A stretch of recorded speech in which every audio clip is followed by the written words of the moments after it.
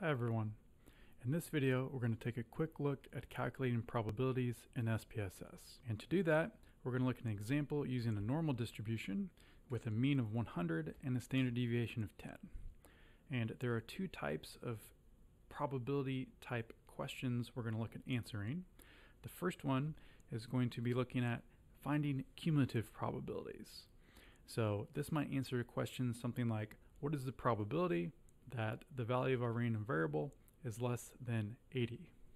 The second type of question we're going to look at is sort of going the other direction, where we're going to start with our cumulative probability, and we want to know what value of x gives us that cumulative probability. So that question might be something like, what value of x will we have the probability that we're below that unknown value is equal to 93.32%. So in order to do both of those things, we're going to have to go to transform and compute variable. But first, we need to have data in our data editor. So I've set up two different data sets here. And the first one we will use to calculate probabilities. So here I have three values of x entered. We have that 80 value we saw before, 100 and 125. And we're going to calculate the probability that our normal distribution is below these three values. So we're going to transform, and under transform, the very first option we can click on is compute variable, and that's where we're going to go. So transform, compute variable, and that brings up this rather complicated looking dialog box. And we're going to start over on the right in the function group area. And when we want to calculate a cumulative probability, we're going to select CDF and non-central CDF. After clicking that, we can see now we have a bunch of options in this box directly below that.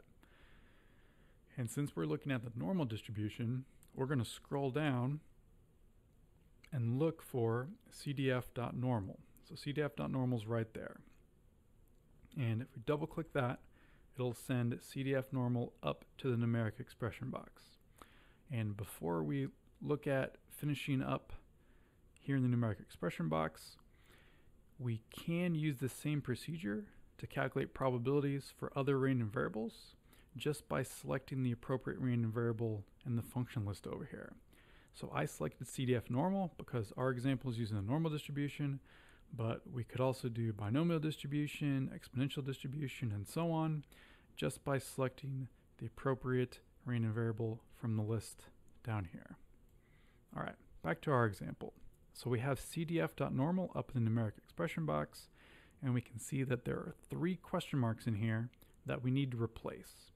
And to figure out what SPSS is expecting in these three question marks, we can look in this little function description that's directly below the little calculator keypad looking section in the middle.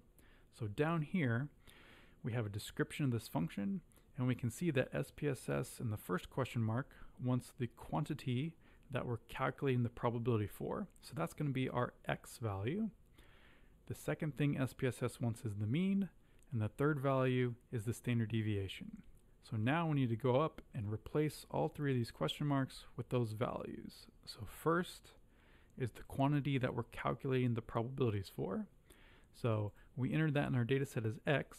So over here on the left is a list of variables in our data set. We only have x in our data set, so it makes it easy. We select x and send it into the first question mark. The second question mark is where the mean is, and our mean was 100. And the third question mark, we had a standard deviation of 10, so we're entering 10 there. The last thing that we should consider doing is entering something in the target variable box here in the top left. Basically what's going to happen is SPSS is going to calculate these cumulative probabilities for us, and it's going to output the results as a new column in our data set. And target variable is where we get to select or specify what we want that new variable to be called.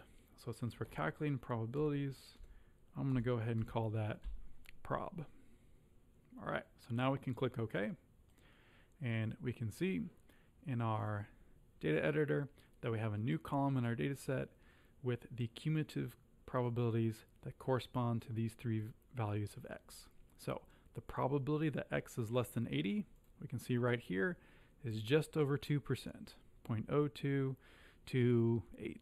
if we round. The probability that x is less than 100 is 50%, which we would expect since 100 is the mean.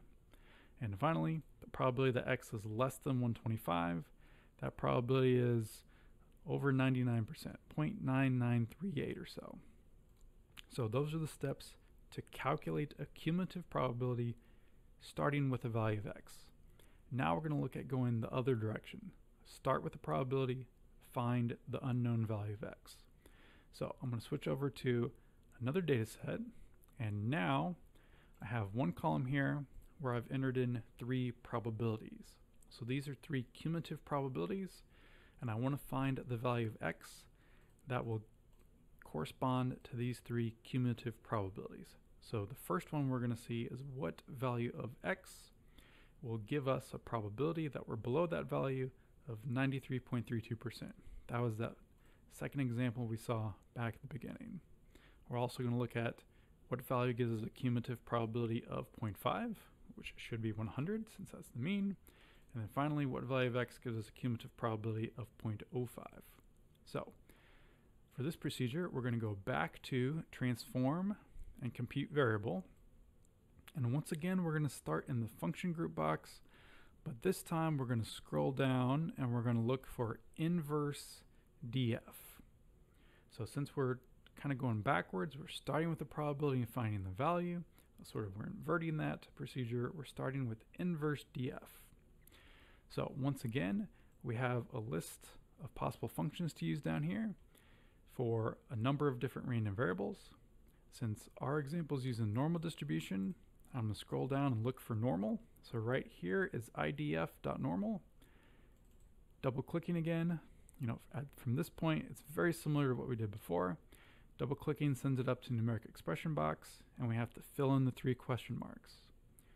Looking at what these question marks mean, same spot down below the keypad portion in the middle, and we can see that it's almost exactly the same. The only thing that's changed is what goes in the first question mark. Now, since we're starting with the probability, the probabilities go in the first question mark. The second question mark is still the mean, and the third one's still the standard deviation.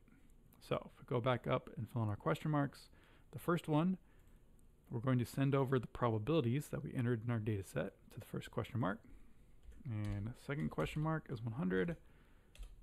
Third question mark is 10. And importantly, we're making sure that we have commas separating all 3 of those values.